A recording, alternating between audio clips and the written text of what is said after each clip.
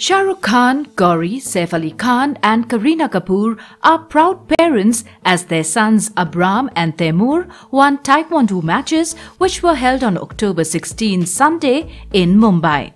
Shah Rukh Khan makes time for his family even on the busiest of schedules.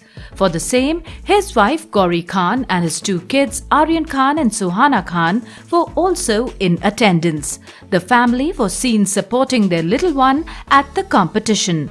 Not only that, Shah Rukh also performed the duties of a chief guest. Not only the chief guest Shah Rukh also appeared as a cheerleader for his son Abram Khan at this recent Taekwondo tournament in Mumbai.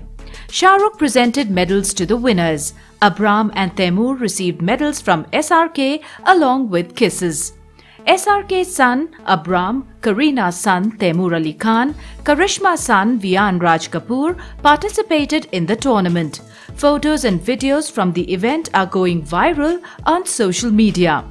At the same competition, Kareena Kapoor Khan, Saif Ali Khan and Karishma Kapoor were also present. They were in attendance to support Taimur Ali Khan, who was seen in a competition against another kid.